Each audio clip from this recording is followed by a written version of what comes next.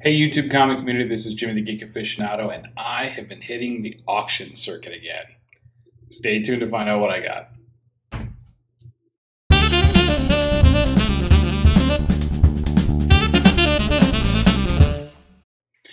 So I'm hitting the auctions on Instagram, I'm hitting the auctions on YouTube, I'm selling in the auctions, and what can I not do?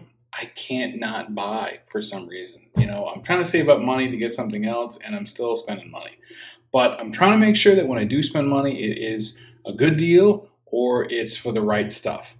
And with that in mind, I'm just trying to, you know, take care of the old collection. So I got a few things that were, you know, I mean, cool, but also things that I can work with, some things that I'm going to try and flip, and one off the old 2021 hunt list. So we're really looking forward to that. I'm going to say that one for last. The first one is from Torpedo Comics. So I did jump onto their Instagram claim sale one day. I tried to hit the ones where they're showcasing the bronze and silver age kind of stuff, right? Because I don't go in for the mystery boxes. Not a big fan of those. It doesn't seem to always work out too well, especially if, you know, seems to be for the buyer anyway. Seller works out great, right? There we go. So they had a few things, and I'm like, okay, you know, well, let's see about you know, making an offer and what we can get. And I'm happy to say I was able to knock a few things off of my run list for a particular title, and I will be happy to show you what those are. All right. One thing I want to bring out: I am rocking the 3 Men in a Basement Connecticut Comic Crawl 3 shirt. Thank you, gentlemen. I do appreciate that. A good t-shirt. All right. Here we go.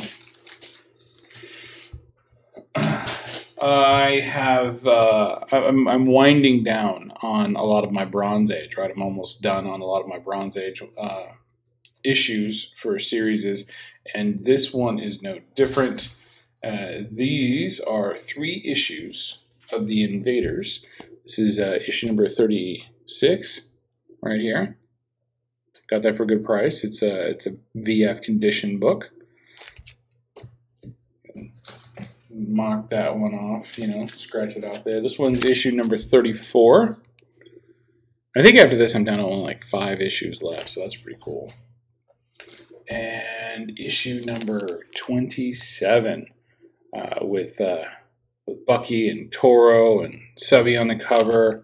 Yeah, Bucky and Toro are in danger. Look at that right there. Yeah, they're going to get squished by the pincushion making machine. And some dude here looks like Dr. Fear, or you know, Mr. Fear on the bottom. But sure enough, the Invaders are going to come in to save the day. So that's Invaders number 27. And 3 more off the list. So we're looking good on that one. Happy to have those added in. And then, as I said, I was on an auction on, I want to say it was Houdat's channel, and I got some things for myself, kind of. I won an auction lot. Mr. Sanders from the Hunt was on there, and he had a few things, and I couldn't let it go. I actually pushed on this one, probably a little bit harder than I should have, but I thought it was worth it in the long run, mostly because I didn't have it. Now that is how you attach a package. So kudos to you, Tony, but man, could you remember the pull tabs next time? Make these videos go a lot faster. Good thing I didn't try unboxing this on the hunt like I did last time.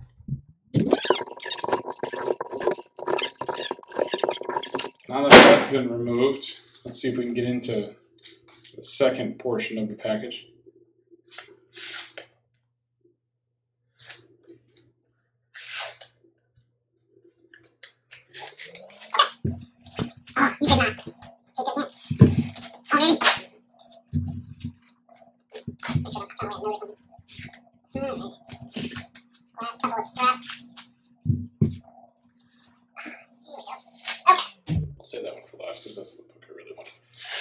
All right, I got a few things on this. Or I should say he included a few things. Now, primarily, this is the book. This is one of the 2 books that was in the lot. This is first appearance of, oh my gosh, Penny Parker, who controls the android Spider, or whatever the hell it's called. I mean, if you can figure that out, I mean, there's no pronunciation of backslashes that I know of, but yeah, I'm just going to go with Spider. The Spider robot. This is Edge of Spider-Verse number 5. It's a pretty clean copy. I may resell this because I have a copy and I'm just not, the story was good, but I bought it for the 2. And so that's cool. Thank you, sir. That was a throw-in. This is also another throw-in. Well, I'm sorry, no, that was not a throw-in. That was actually part of the lot. This is a throw-in. This is Ultimate Cataclysm, the Ultimate's Last Stand, where Galactus goes and moves into the Ultimate Universe and starts devouring planets there. Apparently he started with Earth, which I just thought was just a bad idea. You'd think he would have learned. But this is issue number 2. Nice little, he's crushing Miles Morales up in the corner there. This is a cool one because, yeah, I think this got added in. And I'm like, okay, yay, I'll be putting this one up for sale. This is Champions number 1 with, you got Sam Alexander Nova, you got Kamala Khan, you got Totally Awesome Hulk here, you got Vision's daughter, I think, something like that. Miles Morales up on the top, and then the young Scott Summers from a parallel universe that apparently went back at some point. I haven't finished reading that. So Champions number 1. So that's a cool key. But this is the real reason I got it in the first place. This is the one that I wanted. And it's kind of like a test as much as it is just, I wanted to have the book as well. But it is Ultimate Fallout number 4. This is the second print variant. This is the Sarah Pacelli variant. Now, if you'll notice, some bastard put a store stamp up there. So I'm going to try my cleaning and pressing skills and see if I can clean that off at all, because it's right in the white, so I might be able to get that out with the right stuff. So that's what we're going to try, and we'll see how successful I am, and see if we can get this guy back in looks like a 9.6 with that spine tick. And who knows? Maybe it'll work out. We'll find out. So that's that. So happy to get those. I like dig the extras, Tony. Thank you very much, sir. Yeah, even though it took quite some time to get through that package. All right, lots of backing boards. We'll save those for something else. And we're on to our last package. Now, this is the cool one. This is the one that everybody wants right now. I found it for a good price. I negotiated for a lower price. And we'll see what kind of condition it's in, and whether or not I can upgrade it at all. We'll see. But with the way the prices have been going on this book, I'm not interested in spending that kind of money on this book. It used to be like a dollar bin book. But it fits a particular run of books I'm trying to collect.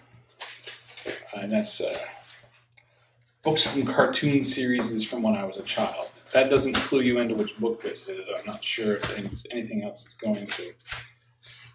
But if we can get it out. There we go.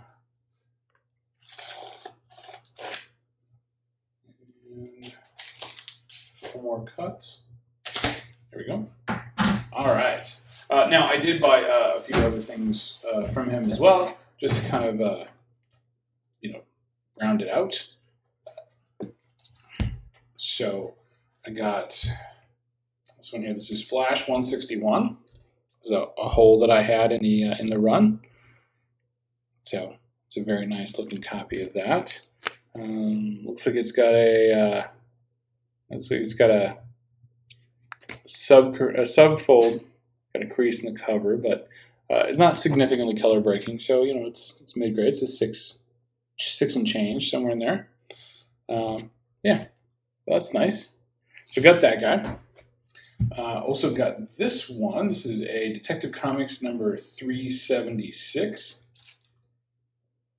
with some schmeg on the cover there, or on the bag.